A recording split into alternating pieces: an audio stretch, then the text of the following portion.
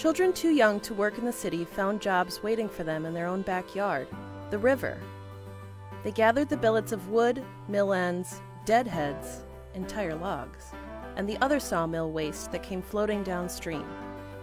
In the hectic days of logging, one of the chief industries of early Minnesota, the river was full of logs from early spring until the 1st of July.